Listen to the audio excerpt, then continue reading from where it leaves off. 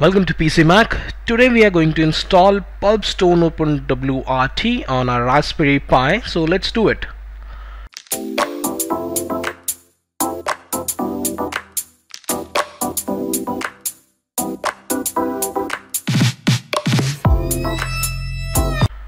First of all, let's go ahead and open Google Chrome and open the website of Pulpstone. Let me just go ahead and do that. As you can see, the website name is pulpstone.pw. This is the website that you need to visit. Then we need to click on download now to download the image. It will redirect to the download page, and once we scroll down, you can see the first one, SBC, Raspberry Pi, Raspberry Pi 2, Raspberry Pi 3, 3 Plus. So this is the image. Let's click on download to download the image. Now we are redirected to this page, and as you can see, Pulpstone OpenWrt 18.06.1 BRCM 2702, and this one is for RPI 2, RPI 3.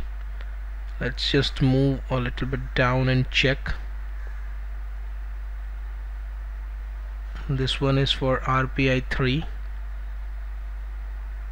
and this one is not required. This one is also not required. So we need to check which image is good for us. So we'll go ahead and do this one, RPI 3 one, because I'm using Raspberry Pi 3 Model B for this particular practical. So let's go ahead and click on it, and it will start download in a moment, and it will take a time. I'll be back. So the download is finished now. As you can see, Pulpstone is downloaded. Now let's go ahead and insert the SD card to the computer. I'm using a 2 GB of SD card for this practical. The card is inserted. Let me just open my SD card formatter to format the card. Let me close the back window, and let's go ahead and quick format. Yes, it's formatted. Click on OK and close. Now let me open Etcher to write the image.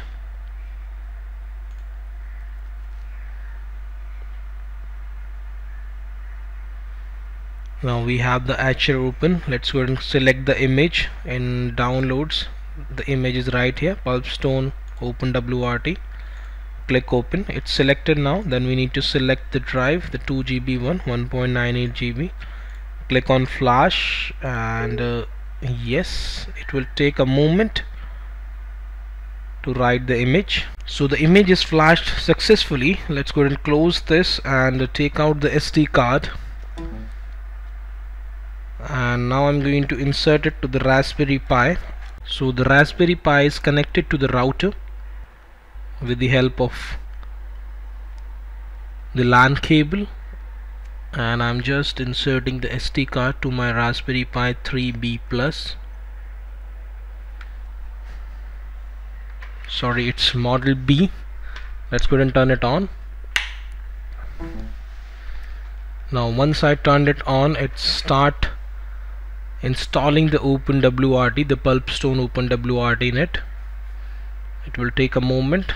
Let's go ahead and open our wireless network watcher to check the IP address of the Raspberry Pi.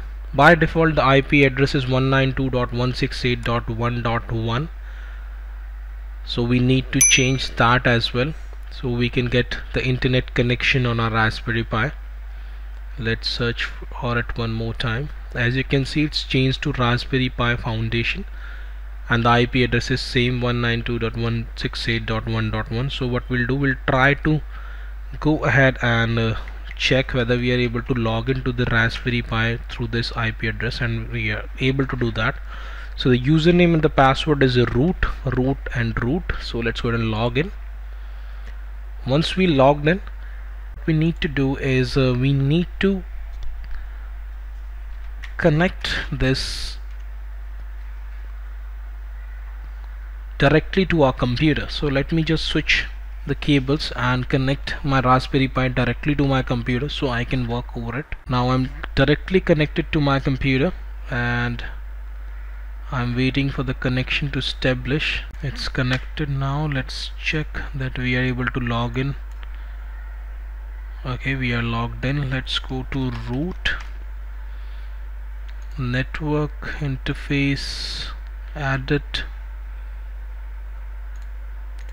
DHCP client, ignore interface, switch protocol, save and apply. So it's keep on rolling back, but we'll click on apply unchecked. Now let's try to connect it again to the router and check what we get. So the Raspberry Pi is also connected to the router and it's scanning the network now, and let's check what we got now. It's on 88. Let's check whether it's working here now or not. So it's open on 88. Let's go ahead and go on to root, go to network interface and check whether we are on the DHCP. So we are on the DHCP now. So you can connect it to the computer and change your IP address to DHCP client so it can get the internet.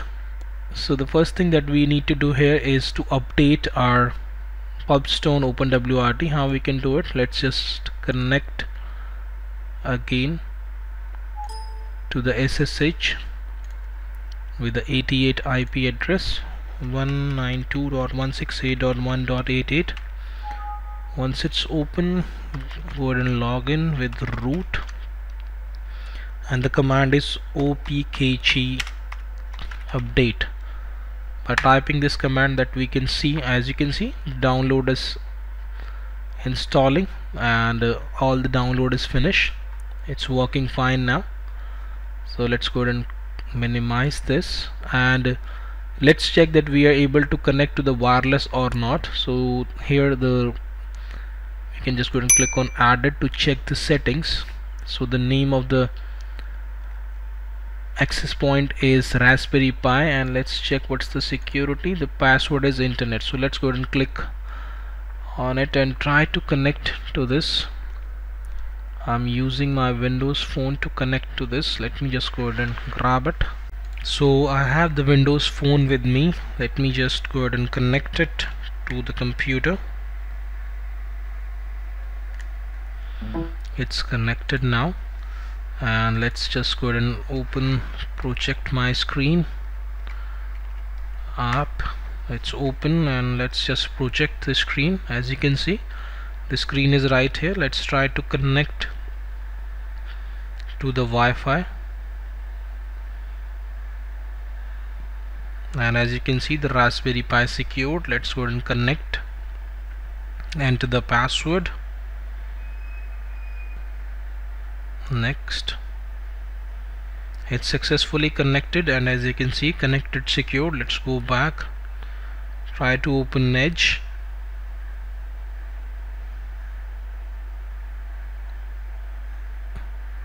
and open Google. So it's working absolutely fine. Let's try to open YouTube, or it's working or not. It's working. Let's search for my channel, PC Mac 24x7, and you will see all the videos lying up here.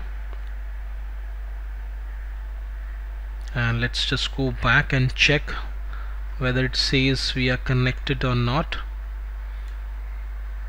Let's go to wireless one more time. As you can see, it's connected, master Raspberry Pi, and one device is connected. Let's try to connect one more device and check whether we are getting the information that another device is connected or not. Let's try to connect my other phone as well. So it's trying to connect now. It's also connected. So as you can easily see that two devices are currently connected to the Raspberry Pi from here. The range is right now 68%. It might be because of the location, so it will be better if it's, as you can see, I just move it to the right side and the percentages change. It's 78%, so it's all good. So this image is better than the OpenWrt. It have lots of things that I'll show you in my next videos, how we can configure them and how we can use them. It's like an upgraded image of OpenWrt from Pulpstone. So guys, that's it from my end. If you like this video, please go ahead and subscribe to my channel, hit the like button, and if you have any comments, please type it in the comment section. I'll try to answer them. And thank you for watching. Bye bye, take care, have a nice day.